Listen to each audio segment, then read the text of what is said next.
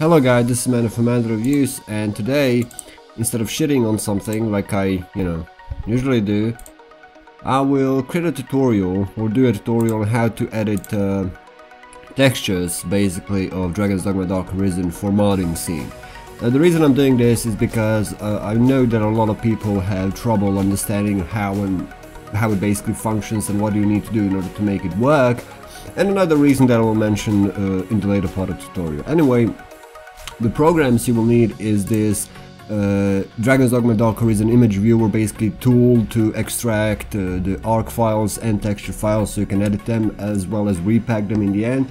I will post a link in the description to Nexus page where you can download it, and video editing software, which any software will do as long as it can open DDS files.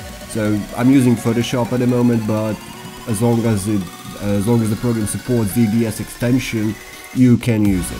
So the first thing you need to do is go into your Dragon's Dogma Dark Arisen folder, go to native PC, ROM, and then here you can decide what you want to edit. For the sake of this tutorial, I decided to go to weapons and go to one-handed weapons. Basically, some stuff is named in such a way that you can understand it, like most weapons are named in such a way you can understand them, like one-handed weapons, two-handed weapons, then you have magic bows, magic shields, etc, etc. But some you will have to, open them and see what they're about. So I decided to use a one-handed weapon O1, and I copied it into this folder here, as you can see already. This folder can be anywhere on your computer, just for the ease of editing, basically.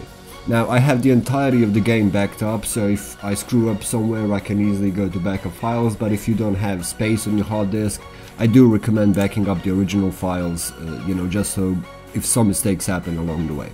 So once that is done, you will go into the Dragon's Dogma Dark Arisen tool, basically, and you will go here to open the arc. So you will find the arc, mine is under retextures, tutorial, and here. You will double click it or just open it, basically, extract it, and then here beneath it you will go into this folder, you will go to model, weapon 101, and then will open BM file. Basically, if these extensions here means you will only need to know BM and normal map, bitmap and normal map. Sometimes there will be CM here. If there is no BM, use the CM underscore CM, but mostly it will be BM bitmap. So we'll click that and you will go extract texture. So now that you go into your tutorial, you will have extracted folder here, right? So we'll go into this folder, go the same route, and you will have DDS file here. You will open that DDS file just normally, whatever, and here you have the texture, right? You can upscale it, but if you do upscale it, just make sure that you also upscale the upscale the normal map so it doesn't do fiddly shit inside the game, right? So once you do that, you can play around any way you want, like auto adjust, brightness and contrast, maybe change the color of the sword itself or the hilt or whatever.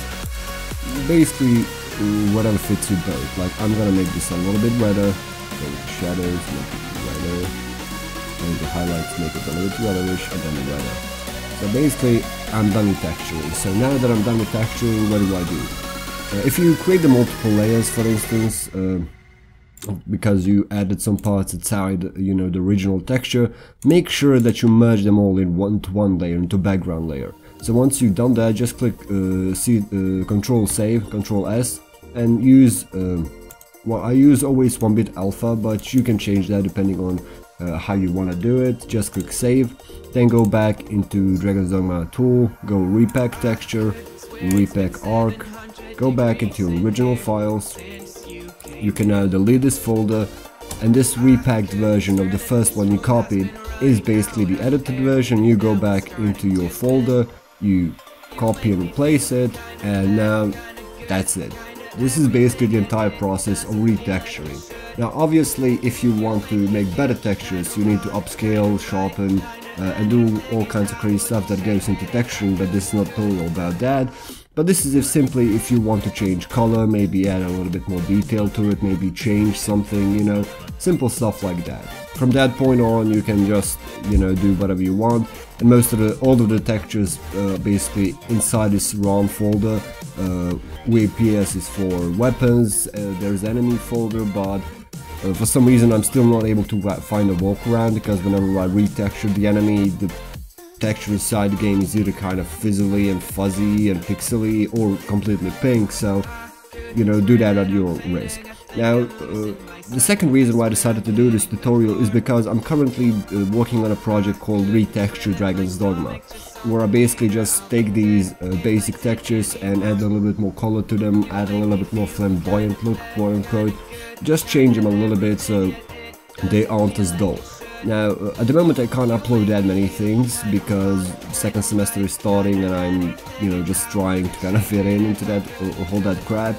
So if you do plan on retexturing, I'd really appreciate it if you gave me permission to upload into my own file on Nexus Mods. I will obviously credit you, and if you're interested, feel free to message me either here on YouTube or on Nexus Mods. If you have any questions regarding this tutorial, feel free to message me as well, and I'll do my best to explain what it's all about.